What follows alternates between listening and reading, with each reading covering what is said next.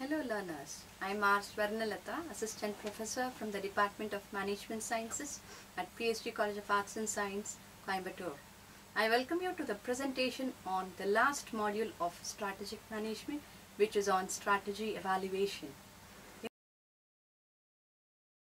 In this session, we will try to understand the meaning for strategy evaluation, process involved in it, strategic control, control techniques, guidelines for effective control, and participants in strategic control.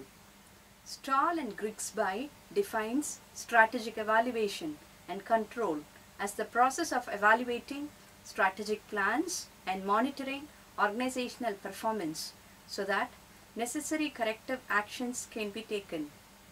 It is essential that strategic managers systematically review, evaluate, and control the properly implemented strategies. They should continuously monitor the effectiveness of these strategies to make sure that they are working at an optimum level and to make any necessary changes in a timely manner. Periodic evaluation of internal and external environment of an organization is necessary to make sure that the actual performance matches the desired performance.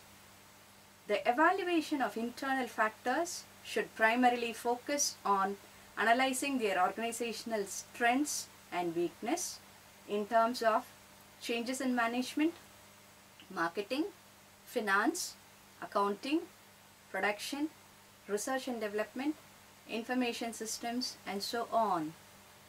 The evaluation of external factors should focus on key threats and opportunities and analyze about competitors' reaction to implemented strategies, changes in political policies, government rules and regulations, customers' attitude, and so on.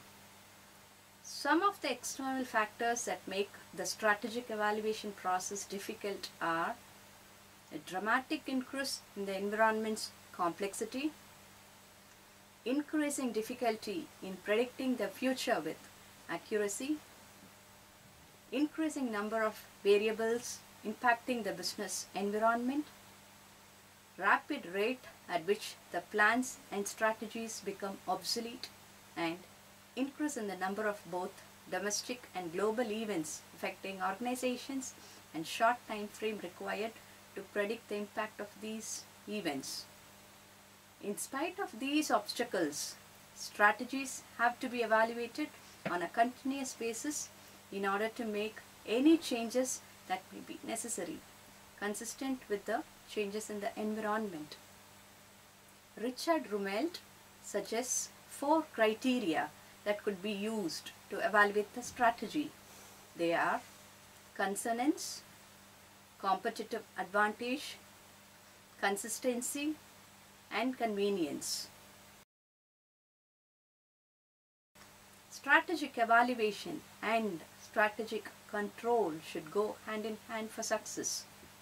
Strategic control is the process by which managers monitor the ongoing activities of an organization and its members to evaluate whether activities are being performed efficiently and effectively to take over corrective action when necessary to improve the performance. It is a dynamic process requiring deliberate and purposeful actions in order to ensure compliance with the plans and policies developed previously. It is a special type of organizational control that focuses on monitoring and evaluating the strategic management process in order to make sure that it's functioning properly. Strategic control helps managers to obtain superior efficiency, quality, innovation, and responsiveness to customers. Let's look into strategic control process. Strategic control is concerned with that aspect of strategic management through which an organization ensures that it's achieving its objectives as envisioned in the strategic action. If it's not, it paves way for suggesting corrective actions to achieve the organizational objectives. Robert Mockler defines strategic management control process as a systematic effort to set standards with planning objectives, to design information feedback systems, to compare actual performance with these predetermined standards, to determine whether there are any deviations and to measure their significance, and to take any action required to assure that all corporate resources are being used in the most effective way possible in achieving corporate objectives. Strategic control involves the monitoring and evaluation of plans, activities and results with a view towards future action, providing a warning signal through diagnosis of data and triggering appropriate measures through tactical adjustments or strategic reorientation. Mockler's definition divides the process of control into 6 clear steps. They are establishment of specific performance standards, measurement of organizational performance, selection of measuring techniques, comparing performance with standards, evaluation of deviation, and then taking corrective action. Let's now deal with each step in detail. To begin with, let's start with establishment of specific performance standards. The first step in strategic control process is developing standards of performance against which organizational activities can be compared. The standards must be clearly specified and understood by all organizational members. They should be defined in measurable terms wherever possible, such as physical units produced per unit and so on. There are situations where it's not possible to quantify standards, such as the case of high morale, community relations, discipline, or creativity. In such cases, all efforts should be made to fully understand these qualitative goals and design control mechanisms that would be useful in measuring performance in these situations. Most of these control mechanisms would be subjective in nature, and decisions would be made on the basis of experience, analytical observations, and intuitive judgments. Some of the quantitative standards against which the performance can be measured are time standards, cost standards, income standards, market share standards, quality standards, productivity standards, return on investment, and quantitative personnel standards. Now, coming to the second step in strategic control process, it is measuring the organizational performance. Once the goals and standards have been established, the second step in the control process is to monitor and measure the actual performance in the areas so specified. Monitoring and measuring is a continuous activity and involves collection of relevant data that represent the actual performance level of the given activity, so that a comparison can be made between what is accomplished and what was intended to be accomplished. The units of measurement of performance should be well defined, easily identified, and should be clearly communicated to all organizational members. According to Suchman, there are 5 types of evaluation. Evaluation of effort, evaluation of effectiveness, evaluation of adequacy, evaluation of efficiency, and evaluation of process. Evaluation of effort. Effort reveals the extent of input, and the idea is to measure such input to see if it's adequate in meeting the set objectives. Evaluation of effectiveness is to see that the evaluation of input elements in the delivery of performance conveys the degree of effectiveness and results. Evaluation of adequacy is the ratio of output to the need and is a useful measure if the need and output can be clearly identified and related. If the needs are satisfied, then the performance can be considered as adequate. Evaluation of efficiency relates output to input. And lastly, the evaluation of process. It relates to underlying processes which convert effort into outcome or input into output.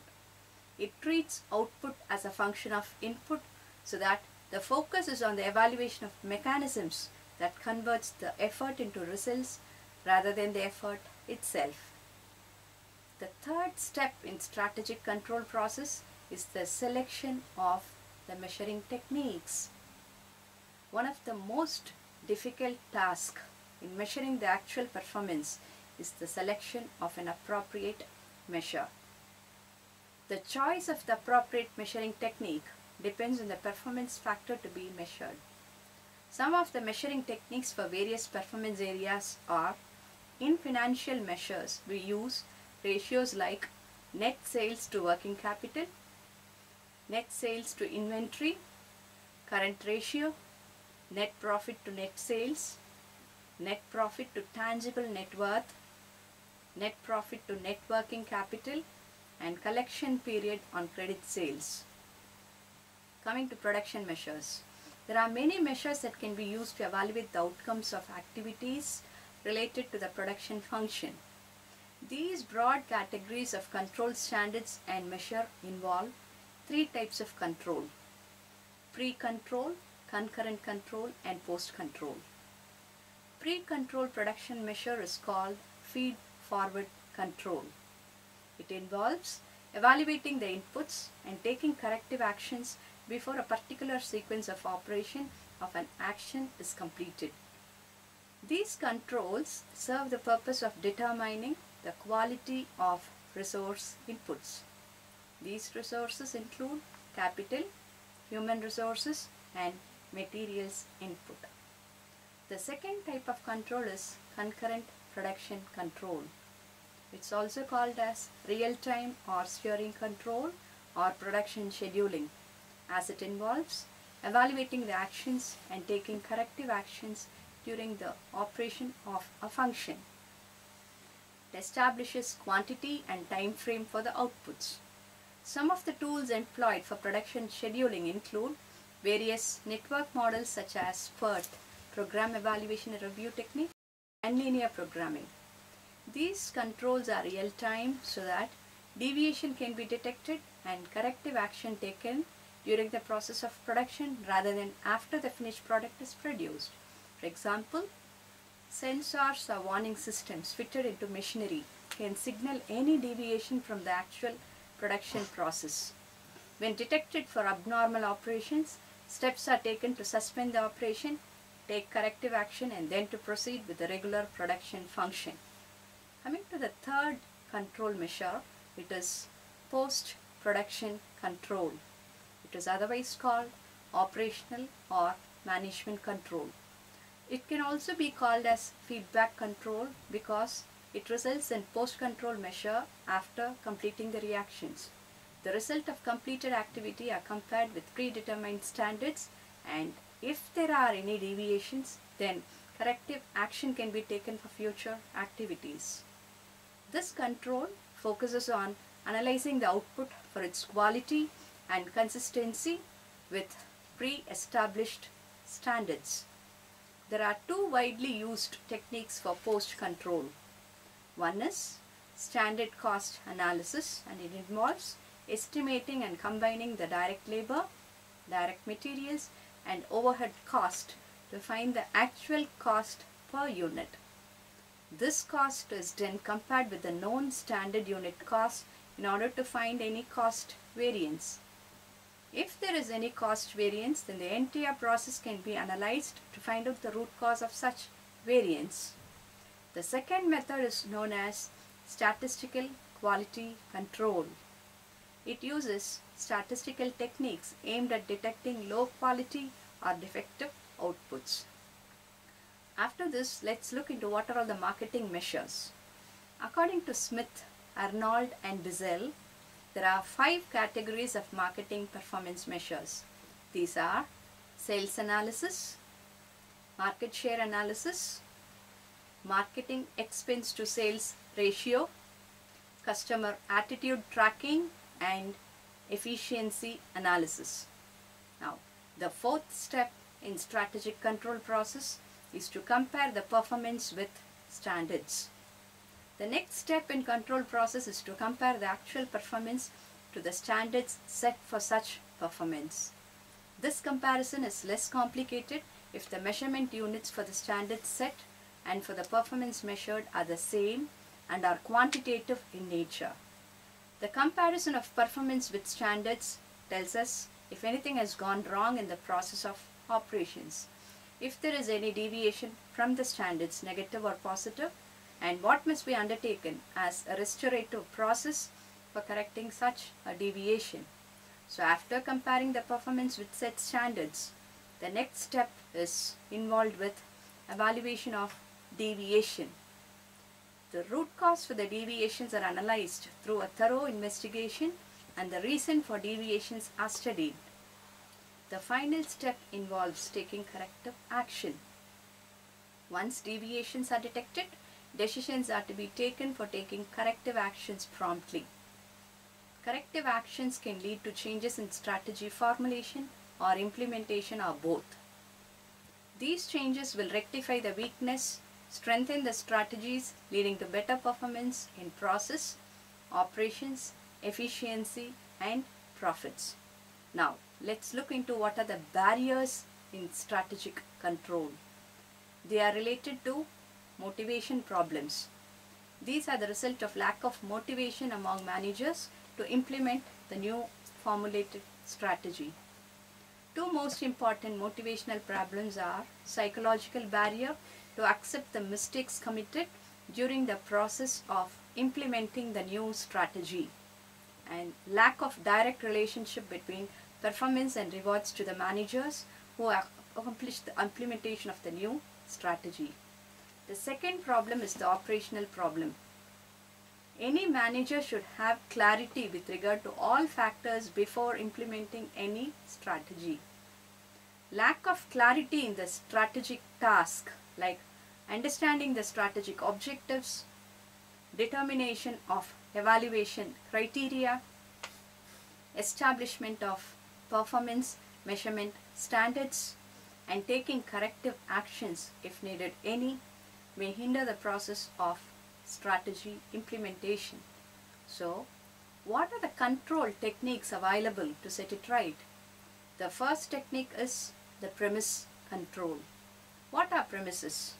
Premises are the anticipated forecast or predictions made in the business environment in which a strategy is expected to operate.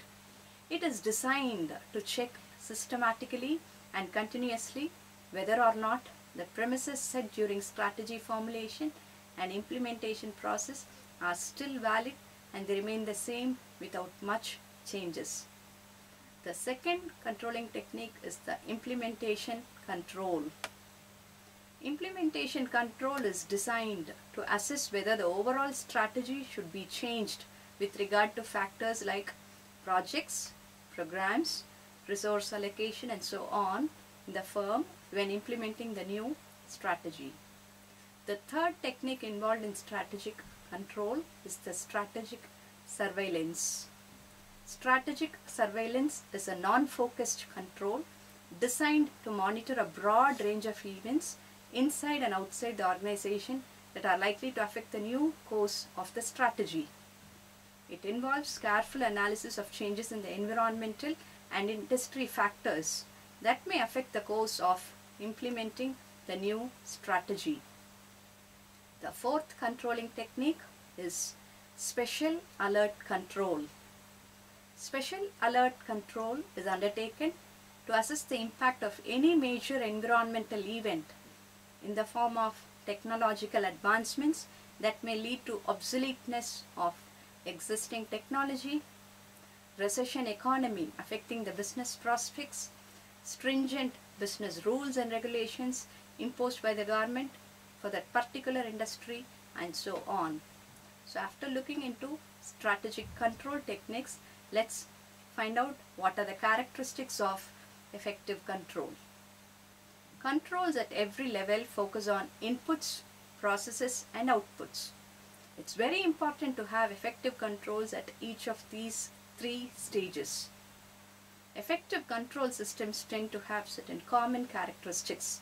They need to have accuracy, timeliness, flexibility, acceptability, integration with value systems and policies, economic feasibility, strategic placement, corrective action, and emphasis on future development.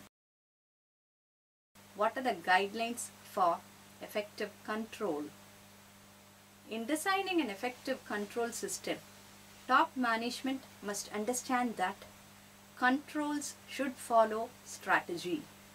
Controls must be designed and applied to ensure that proper strategies are used in order to achieve the established goals and objectives.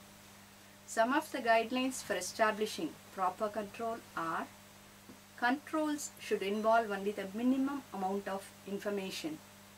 Too many controls create confusion, and hence focus should be given to those factors which are critical towards achieving the goals. Controls should monitor only meaningful activities and results.